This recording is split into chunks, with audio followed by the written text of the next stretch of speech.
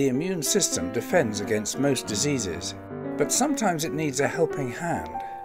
Greg Winter's work in protein engineering led the way. I was his supervisor, and I was absolutely sure he was going to be great. Well, of course you can. Brian Hartley supervised both Greg Winter and Michael Neuberger. Being lucky, we're all pretty bright. In those early days, no one knew how important Greg's work would become to the world of medicine. What odds would you have been putting in 1985 or 1986 that we'd end up anything like where we are now in the antibody therapeutics? The thing that convinced me that these were going to be fantastically important therapeutics was the effect it had on the first patient. We didn't know whether it might have some dire consequence. You suddenly are confronted with, this is the real world, this is the real world of medicine. People have to make those decisions.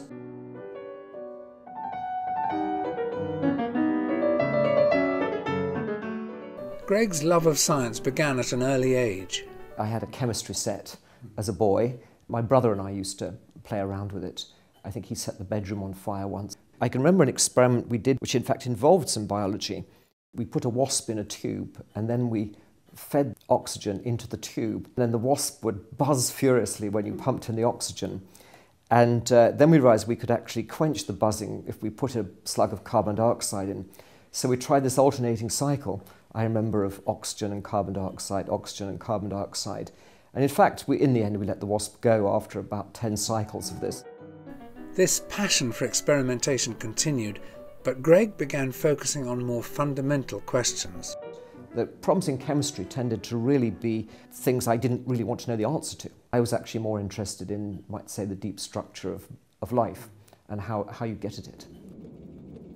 Proteins are the very essence of the structure of life, but how did they evolve and how are they made? We had tried making proteins by taking random bits of protein, culled from all sorts of proteins, and throwing them together, and then selecting for those things that fold. But there may not be a unique way of getting a protein to fold. I mean, no, but the question of how. There are a number of favoured ways of doing it. The point is that proteins do fold.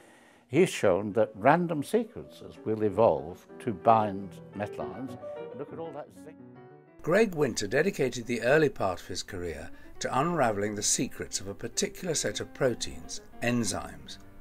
Without enzymes, most reactions could not take place at all.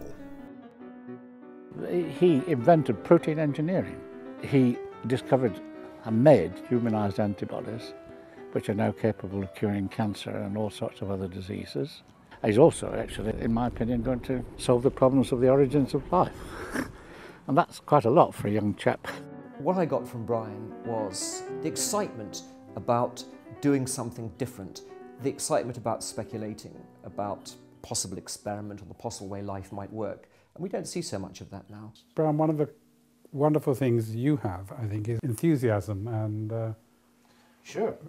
So yeah, you need to be curious, but you also need to be critical. But in a way, the future of science depends on that. It depends on people having the dreams, but having the analytical power to actually interrogate their dreams. Once they've had them, say, actually, that was a silly dream. And go on silly to another. dream. Exactly, I completely agree. Plus 5 years of hard work before you get there.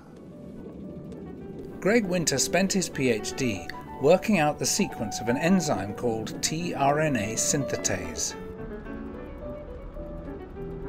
Then in the 70s, Fred Sanger's new DNA sequencing technique revolutionized protein research. At that stage, Fred was full, but he passed me to George Brownlee, and he felt that it was very important to work on things relevant to human health.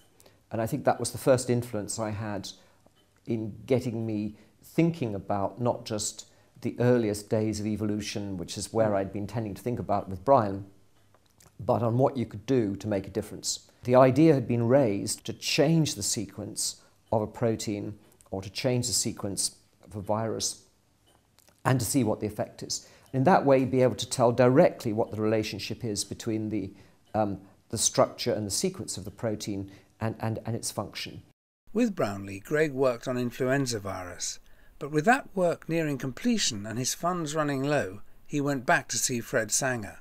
Fred said, well, we can probably find you a bit of money if you want. Write a proposal. So I said, what sort of proposal? He said, well, write out what you want to do. So I said, you mean just this experiment or longer or the rest of my life? You know, it was very, very imprecise. He said, oh, the rest of your life will do. I said, well, when do you want that by? Oh, tomorrow morning. Can you type it out and have it on my desk tomorrow morning? I was able to put down the idea that I was going to do protein engineering. This was even before I'd done it.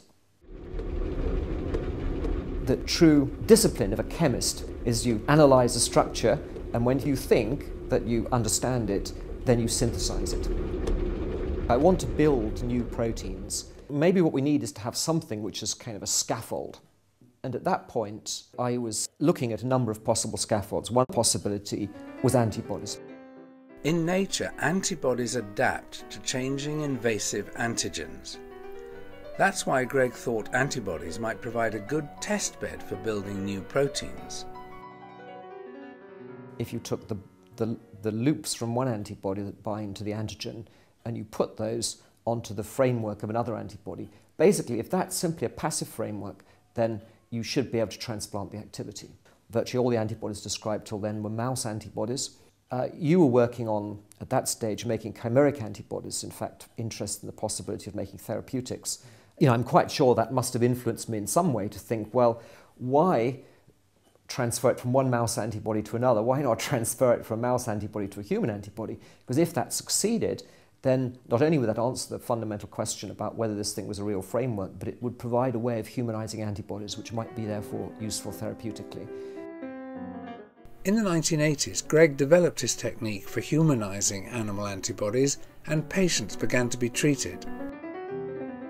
We set up this experiment where we made the humanized Campath antibody, so turned his rat antibody into effectively almost a human antibody. What they said is, well, would you like to meet the patient? But for God's sake, don't put on your lab coat saying Medical Research Council. She'll think she's being experimented on.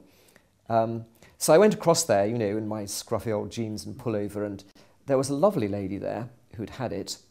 And in fact, it after 30 days of treatment, it greatly shrank this tumour. And I got talking to her, and she would be sitting there knitting. And I was really quite touched by her. And I remember thinking, if you could, you know, actually, here we are as scientists.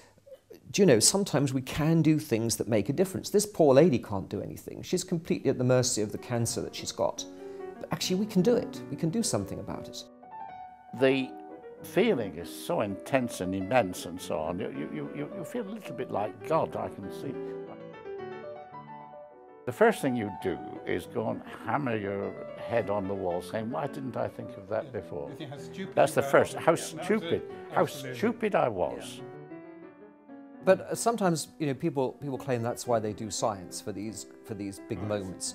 But actually, that would be a very strange kind of junkie. It would be a very strange junkie. Just making money, a strange junkie. If every 10 years or 20 years you get a high. Now that we're not that mad. So actually, there must be lots of things that keep us going. Oh, they're little highs. And you get little highs, and actually you have an intellectual satisfaction from doing it, don't you? You have a great idea, and then you've got to grind away. But then it's worth it when you get the kick out of achieving it.